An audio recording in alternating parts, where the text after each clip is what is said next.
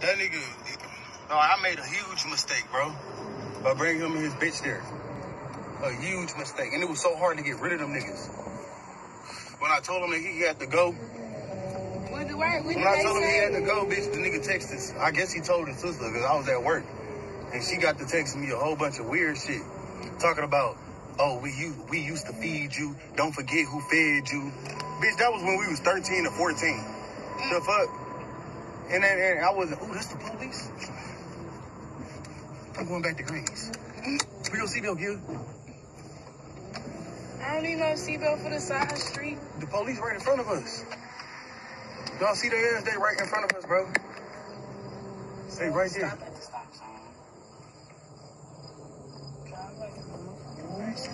He said, stop at the stop sign. Drive like a normal person. Shit.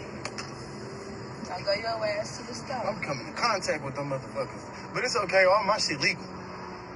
And he can't just turn around and just pull me over for no reason. For real, because I was driving down the street. Especially when I'm live. You feel me? I know my First Amendment right. Bitch, I'll tell him that.